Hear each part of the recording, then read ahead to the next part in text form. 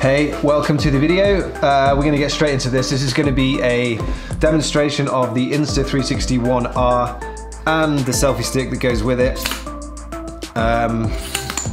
which is pretty cool. You just screw that into there, and as you can see, it extends out, and you just turn it to lock. I thought it was really good, but as you'll see in the video, there was some real problems with this. I'm not going to tell you what it was. I want to see who spots it and how quickly you can spot it, because it does emerge quite quickly in the video and it gets worse and worse and worse. So let's just roll the video.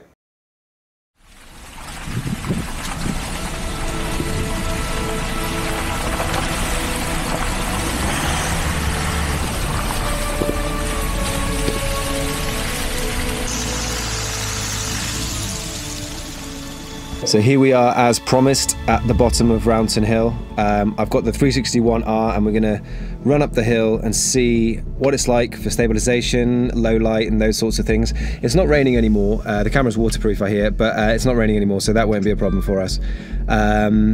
So let's switch to the 360 camera and see how it goes. Okay, looks like we're rolling. I'm not sure what the sound's like on this thing.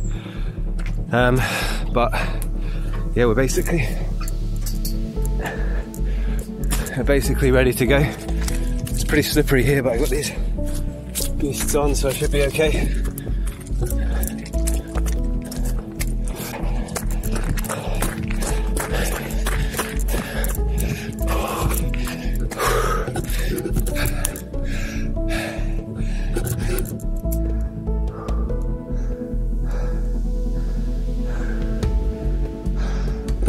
It's a steep bit.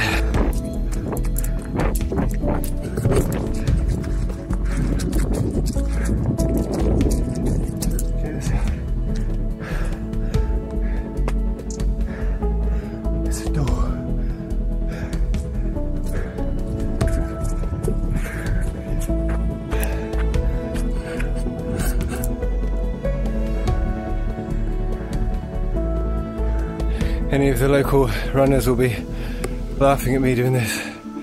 It's funny, see these? There's a sort of spot in the centre of this lens. Not sure what it is, it won't wipe off. It's in the centre of both sides.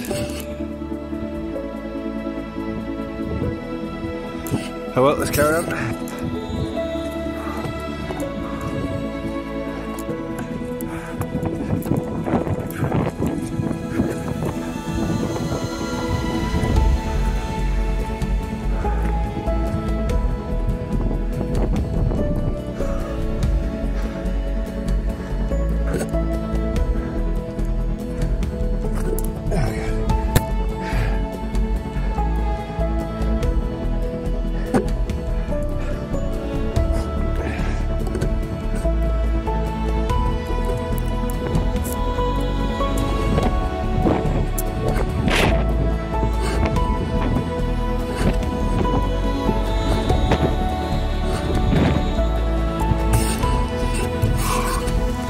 Funny that, see that spot in the centre, it's following me wherever we go.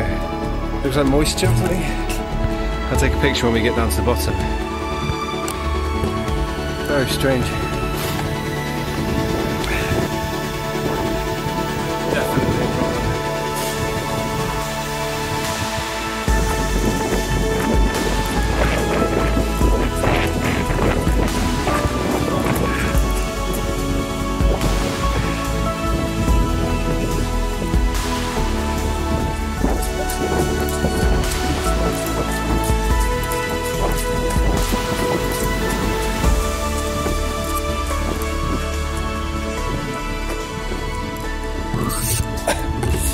That was really hard, but looking at the camera I think there's some big problems.